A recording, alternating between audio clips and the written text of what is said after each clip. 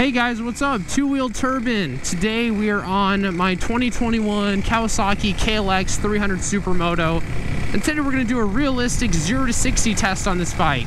I know a lot of people out there in the world have, you know, say the KLX250 or a CRF250 or the CRF300. This little dual sport supermoto adventure class, whatever, around the 250-300cc is extremely popular right now. I know a lot of people that are with these bikes, big YouTubers like Jake the Garden Snake. He has a whole build with his CRF300. There's just a ton of YouTubers that are going towards these smaller displacement, really lightweight dual sport adventure bikes because they're just a ton of fun.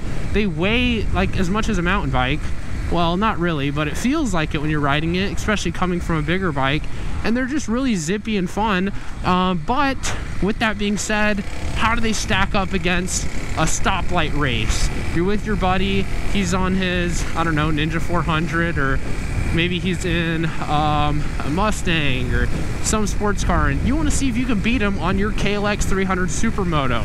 Well, today we're going to find out just how fast it goes, and if you have any type of chance of hanging with your buddies or random people at a stoplight grudge race. Now, let me preface this saying I am by no means a professional motorcycle racer or anything like this. Just an average rider. I don't know, maybe a little bit above average, but basically average, nothing crazy. So I think it's gonna be a good representation of what you're probably gonna do out on the road, unless you're some, you know, top pro road racer or top MX rider that really knows bikes really well. So we'll see how fast the bike can go, and let's go catch a stoplight and see what we can do.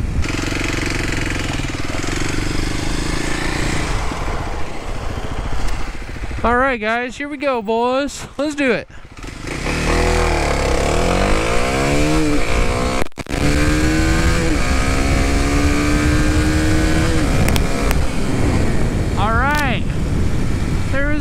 I don't know, that launch wasn't great, but hey, it was first run, so we'll have to see how fast that was.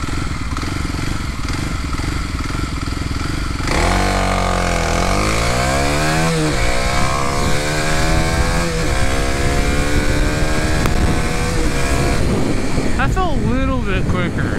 Not much quicker, but it felt a little bit quicker. Here we go.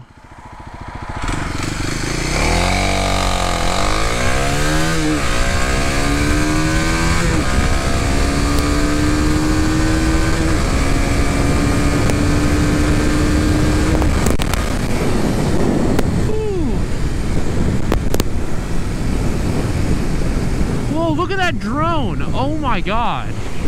Look at that drone, dude. Wait, is that a helicopter? Holy crap. That thing is sick.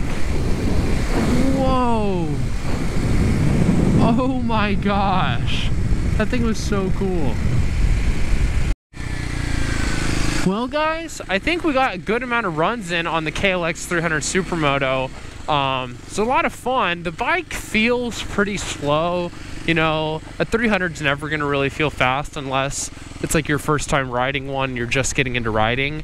But I think that was pretty fun. You know, another thing to consider is the weight. I'm about 170, and then I'm probably wearing about 15 pounds of gear. So 185 pounds of me on top of the bike. And, you know, I don't know. It was a lot of fun. I really love this bike. I didn't buy it for its speed. I bought it for nostalgia, more just, I don't know, you know, riding the Yamaha WR250R back in high school, doing wheelies.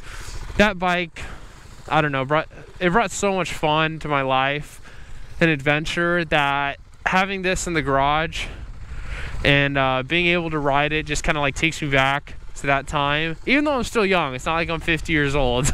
23 years old, but something about being 16 years old riding one of these dual sports is, man, one of the best moments. A lot of fun in life. So yeah, I really love this bike. It's been a ton of fun. I don't want to get rid of it. I really don't want to get rid of it. I'm going to try to keep it as long as possible. Maybe do a few more mods to it. You can do some like exhaust, airbox tune. But honestly, with a little bike like this, it's probably not even worth it. You're just going to get a couple more horsepower. I don't know if it's worth it, but But yeah, tell me what you guys think about the times below. At this point, I don't know how fast I did 0 to 60 because I haven't gone back and looked. But I would say it felt around, I don't know, 7 seconds. Maybe it was quicker. I'll have to let's go look back. But it's a really easy bike to ride, very forgiving, and it's just a ton of fun. Looks awesome. You can kind of mod it out. They're not super expensive. Basically anyone can probably buy one of these bikes, honestly, if you just work and set your mind towards it. I got this one for $4,900, so nothing crazy, but a ton of fun, and I absolutely love it. I think I like it more than my WR, to be honest. But yeah, if you guys have this bike or a similar competitor bike like the CRF250, the CRF300, Yamaha WR250, I don't think I ever did a 0 to 60. Back then I wasn't doing that. Let me know how fast you guys have gone, because I'm curious how this stacks up against those. But yeah, if you're interested in this bike, I hope this video helped you and maybe making your decision, like, is it fast enough? But I think most people looking at it are not looking for a 0 to 60 time, but it's a fun thing to test. Very fun to test for all kinds of vehicles. So I hope you guys enjoyed this video. More videos to come. I miss making videos, and I miss seeing your guys' comments. So thank you guys for everything, and I'll catch you guys in the next one. See ya. Bye.